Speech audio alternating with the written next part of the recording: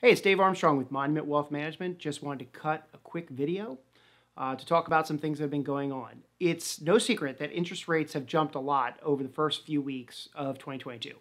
And while there's a lot of commentary out on it, there was a recent report published by Goldman Sachs Global Investment Research Group, which reviewed 5 questions they believe are most commonly asked by investors about interest rate moves and their implications for the overall equity market. So I'm going to review 2 of those questions, along with some of their charts, and of course sprinkle in some of my opinions, which I feel are the most important to the general investor. Because, and no offense, but the general investor really is a lot different than more of the institutional clients at Goldman. But don't fear, I'm here to make it relevant to you, since I don't think George Soros or Carl Icahn is tuning into this video. But hey, man, if you guys are, please reach out. I'd love to have dinner with you. But all right, so the first question they addressed that's relevant and interesting to an investor is, how do equity valuations look in light of the sharp recent rise in interest rates? Goldman, and I'm paraphrasing here to cut down to the chase, they basically said, regardless of the level of interest rates, equities typically react poorly to sharp changes in the interest rate environment.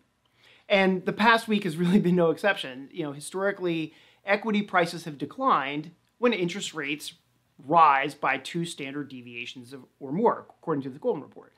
And this is true for both nominal and real interest rates. And that's starting to sound a little wonky, but it's true for both of the nominal and real interest rates across both weekly and monthly periods.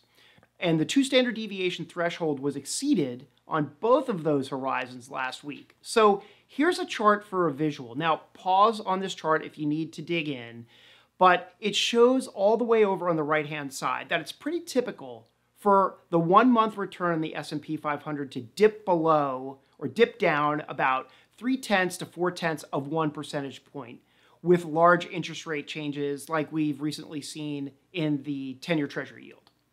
Okay, so another question they address is, what is the outlook for growth stocks versus value stocks from here? And this is a good one.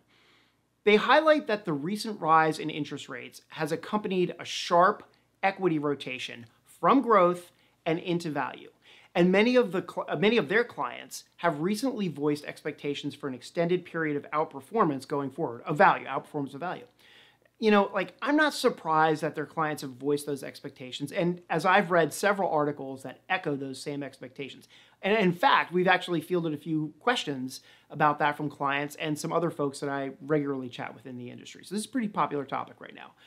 I think that the tech bubble of 2000 is going to become a very common point for comparing today's environment. In fact, it's already become a pretty common point for comparing today's environment. So the report goes on to highlight a lot of interesting things about this outlook of growth versus value. But they also go on to say that while there's a lot of factors that support this current and popular outlook for value outperforming growth going forward, there's also a couple of key differences between what we're seeing in today's market environment and what we were experiencing back in the 2000s. One of the similarities that Goldman notes between today and 2000 is that they also feel that one of the strongest arguments in favor of value is this extraordinary degree of dispersion that we're seeing inside the actual equity, the US equity market. They note that the valuation spread between the highest and the lowest valuation stocks in the market has always been a pretty good indicator of the return potential for value, but it's also a really poor timing signal. So check out these 2 charts real quick. And what you'll see here is that while the spread has definitely narrowed recently, it's still pretty wide relative to history. So pause on these next 2 charts if you need to dig in. But they're essentially showing that the narrowing of the dispersion and the valuation premium of growth over value, that's what they're showing. They're showing those 2 things. So the first chart is essentially showing that the dispersion in valuation is narrowed, but still really, really wide. Okay, and then the second chart is showing you that the premium for growth versus value has actually declined, but it's also still well above the average. The report goes on to highlight that Goldman Sachs research forecast for the continued rise in interest rates supports the outlook that value stocks are going to outperform growth stocks while interest rates are going up. And this makes sense to me. And I agree that this is likely going to be the case, since rising interest rates essentially are indicative of an improving economy, and improving economic growth. So it's natural that interest rates will go up, and that in turn will likely increase the expected return of value stocks over growth stocks. And now this is not a function of growth stocks losing money while value stocks make money. It's not like that. In fact, the report goes on to say that the economic growth of today is a little bit different than in 2000 because the expectation for long-term economic growth is actually much lower today than it was all the way back in 2000.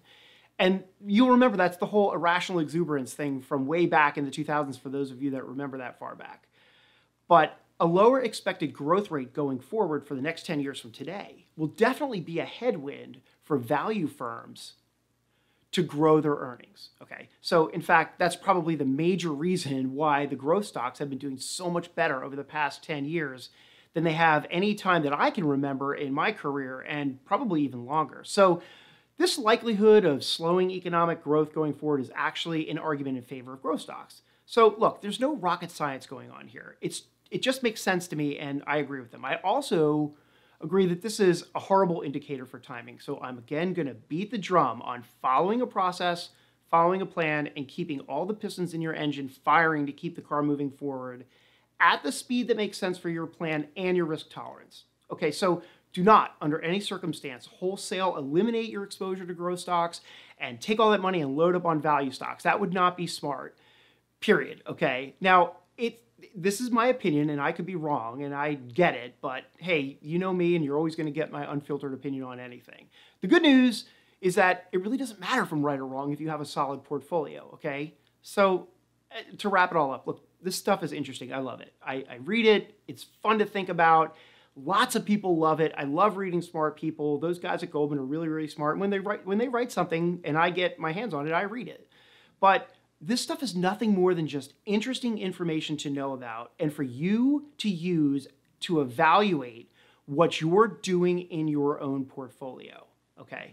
So just use it as a litmus test. You either do or do not have a good portfolio, and don't mess with it any more than that, okay? So that's it.